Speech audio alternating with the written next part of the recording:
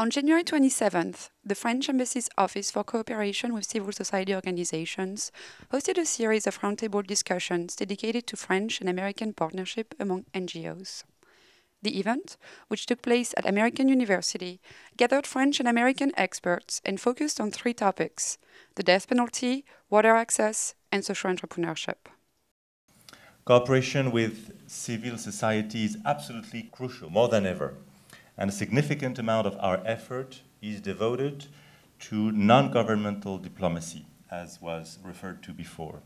It's an area in which both of our countries have, I believe, real expertise.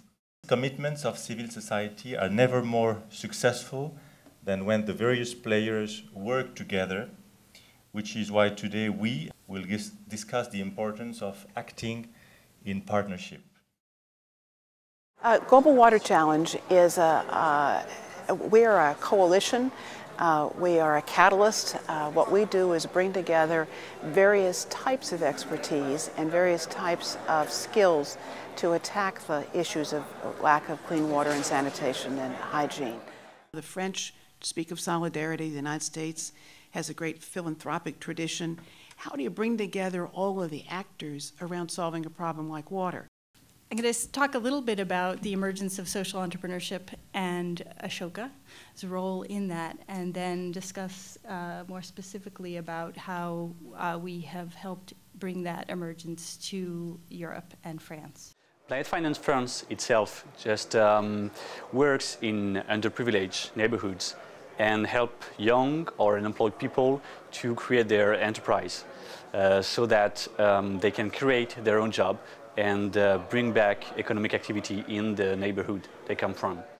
The specific project that was supported financially by the generosity of the French Embassy in Washington is an international database on the death penalty. Here we were talking today about the importance of law enforcement opposition to the death penalty, the cost, financial cost of the death penalty, the opposition of murder victims' family members, and of the innocent exonerees. In the matter of the death penalty, we are very late.